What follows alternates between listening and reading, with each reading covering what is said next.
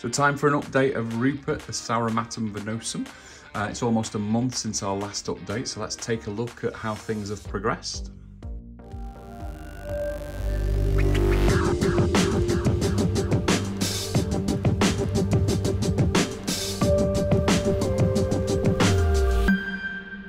So it's the 23rd of December 2023, so we're about a month into the growth of Rupert now.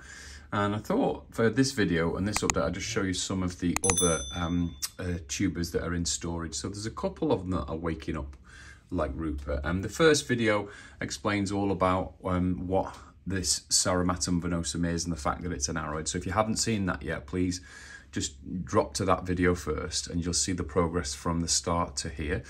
And the big thing to note here is that the flower spike has changed significantly. So the bract has peeled back a little bit here and it's revealed more of the flower spike. So if we start with measurements, the four measurements that we're taking is height of the inflorescence, the width of the tuber, the height of the tuber, and the weight. So I'll start with the weight, and I've already weighed him. And he's now 547 grams from 561. So he's lost, you know, something in the region of 20 grams, something like that, or of that region. Now that would be what we would expect to see. So this tuber is feeding the growth of this inflorescence. And remember, there's no roots yet. So we don't get our roots until the end of this cycle, or this part of the cycle. So this is all coming from the tuber, from the cells in here. So it's feeding itself. And this is what happens in nature. So it doesn't need water, doesn't need any nutrients. It's all packed into the parenchyma cells in here. So it's feeding, and therefore we should, in theory, see a shrinking of this in both size and in weight. And that is backed up by the evidence. So let's just go through the dimensions one by one. So the big one that should have grown is the height. So as we know from the last video, his inflorescence overall was 110 or 11 centimetres. So let's see what he is now with the calipers. So let's reel them right down and get as close as I can. Now I've already done this, but this is basically how we do it. So I'll just move the calipers down, and without moving him out, it's difficult, but it's actually 140 now. So it's gone up from 110 or 110 millimeters to 140 millimeters. And obviously the bract has peeled off the first one. So that's what you'd expect. There's a good chunk of growth. So it's you know, it's definitely going well. So that's only in, I think it's 3 weeks actually since we did the last update. So that's what we'd expect. And that would mean that we should see some shrinkage in here. So if we quickly take measurements here. So if you've followed along, you'll remember it was 120 millimeters across and it's now 110. So it's lost a whole centimetre of its volume measured in this way, which would, I would guess, sorry, that it's the same back to front, because the whole thing is shrinking, and you can see that the surface is shriveling. So that's not just drying up. It is drying up on the outer surface, but it's actually being used up inside. And again, that's perfectly normal and exactly what we would expect to be seeing at this point. So the last measurement was the height, and we should have lost a little bit of height as well. It was measured on this side, so it's very difficult to do. And that one, I could just about see from there. So the height has gone from, it was 90, and it's now 75. So it's shrinking on all dimensions, and that's perfectly normal, and it's exactly what we want him to do.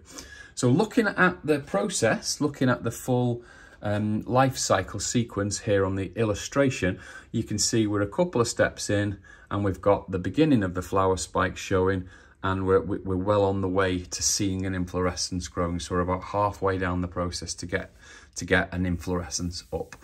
And then as soon as that's done, as soon as we've got our inflorescence, luckily, we may have a couple of them at the same time. I don't know yet, because I've got more in the garden which are a bit later than this. So very much doubt that we'll get Rupert to actually get fertilized, but as long as we get a flower out of him and we get to see that, and then we get the leaves and the roots, that will be what I would want this year from Rupert. Whether, if we're very lucky, I may get him fertilized or pollinated, should I say. but my gut feeling is the timing, and because he's being grown inside, might be a little bit off. So, as I said, these are some of his siblings and some of his relations. So this one was grown alongside him. I don't think that is an offset from Rupert. I think it's just another one that I've had in the ground. But a lot of these, they were all in the same box this morning, so I'm guessing they're all of the same family, and I just keep them all together. And again, remember, I keep half of my Sauromatum outside, and I don't track them like this. And they've got a lot of mixed genes. So what I'll tend to do is at the end of this, at the start of the season next year, so probably about February when I start planting these, I'll try and mix them up so that I get, I get a mix of genes over time. As these grow up, I kind of lose track of them at that stage.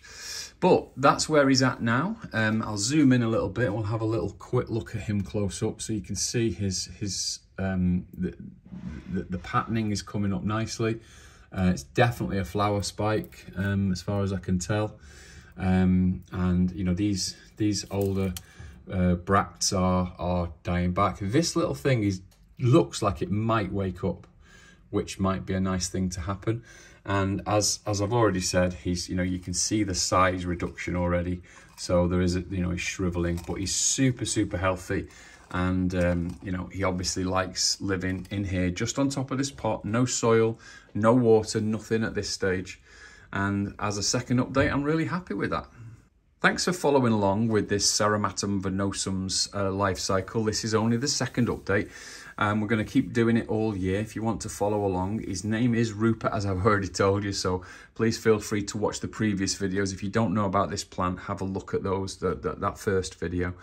And obviously, please give us a thumbs up if you like this kind of content. There isn't enough content on YouTube about hardy aroids, so me and my friends would like to rectify that over the next year. So help us do that by supporting the channel, and a thumbs up helps, but a subscribe really does help grow the channel. So click the subscribe down below and help us carry on giving you this kind of information.